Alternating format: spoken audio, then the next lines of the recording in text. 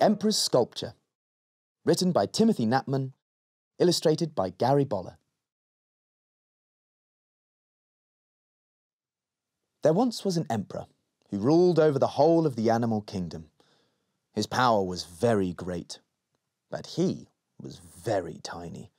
So, one day he told his servant, "A giant sculpture must be made of me, to demonstrate how grand and important I am. Only the best artist in the kingdom is worthy of the task."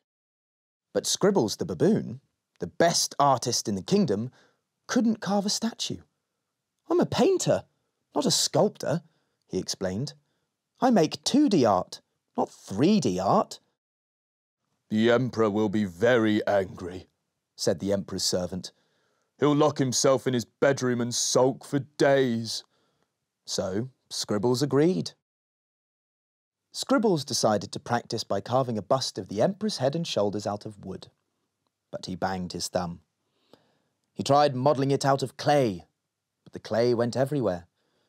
He tried sculpting it in mod rock over wire, but he ended up covered in bandages like a mummy. He tried plaster. Disaster! Splash! Time was running out. Scribbles decided he had to get on and carve the statue out of stone.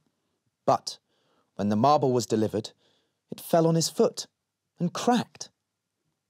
Then he tried casting the statue in bronze. He made a sculpture so tall, so beautiful, and so heavy that it sank into the ground completely. "The emperor is coming today," cried Scribbles, "and there's no sculpture to show him." But his friend, Takala the toucan, overheard and offered to help. "Just do what I say and everything will be all right," she promised. When the emperor arrived, there was a huge curtain pulled across the jungle. "Your giant sculpture is ready, Your Majesty," said Takala.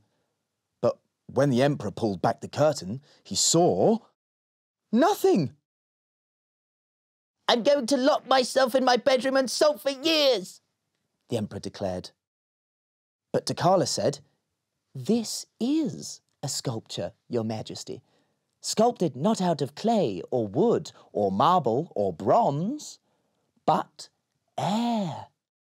Air is the most fitting material for a tribute to you, for, like your power, it is everywhere, and no one can live without it." The emperor thought for a moment. "I like it," he exclaimed. Scribbles couldn't believe his ears. "I want 3 more sculptures just like it," the emperor ordered sternly. "By Monday." When he'd gone, Scribbles and Takala laughed and laughed and laughed until their sides hurt.